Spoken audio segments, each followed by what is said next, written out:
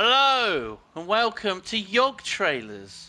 We're Hello. back and we're looking at Oh, something very important, and this is a trailer that's been doing the rounds. it's Sawyer from Lost. Does look a bit Is like it? him, doesn't it? God, he's covered in crap. He needs a good wash. Oh, There's a oh little rat God. there. So as with most Bethesda games, it starts with a prisoner Yep. in a cell. Um, it's pretty much a staple. This is actually published by Bethesda. It's being developed by Yes. Arcane Studios. Um, I don't know what they've done, but I know that they had done some work on BioShock 2. I don't Oh, think they're famous for anything in particular. they will be after this game. Well, they were What the bought hell by is? ZeniMax, who are big big publisher of games. But yeah, this is a weird one because it's a blend of everything. It's crazy. Every It's game. like It's got Tetris in it. It's got Angry Birds. Wait, what?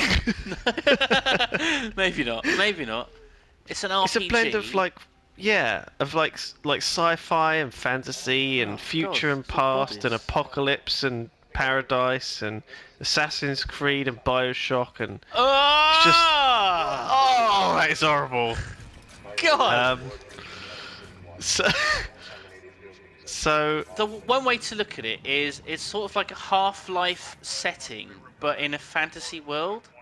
So you sort of have like an old sort of flavour with magic in and stuff, but it's got sort of futuristic elements because it's got like sort of robots and electricity and all sorts of things.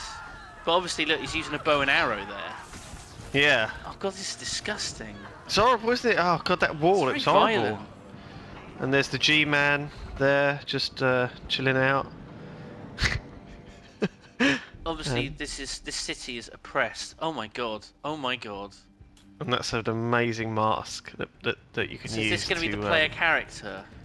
yeah, so there's a bit of free running here, Assassin's Creed style. See, of course this is all a CGI cutscene, so the game might be nothing like any of this. But, you know, you could expect cutscenes like this throughout the game, I'm sure, like story points. Which I I'm think this excited sort by. of gives you an idea of how the game is played in many ways. That you're going to be able to like climb around and go over rooftops And like this. and do this kind Yeah. of thing. Oh. God. There's something satisfying about that. Oh, He's in the Queen's living room. boudoir. Oh, is that jerk? Whoa. Oh, take that, you And this is bugger. excellent, this. Whoa. Oh. Oh. Can you imagine if gameplay was like that? They're Can you like British imagine? bobbies. Oh my God, you can freeze time. Shoot them all. In the neck. Wow. Oh! Oh god, that was a bit... Oh. was a bit of a decision. And then charge forward Oh. out the window. Oh. It's definitely reminiscent of sort of things like BioShock Infinite and trailers we've seen like that, isn't it? With the whole... Oh. Oh dear. And that's you with a robotic skull mask. Wow. This could be really cool. Really cool. I know. Is this going to be the new Skyrim? Is it going to be that good?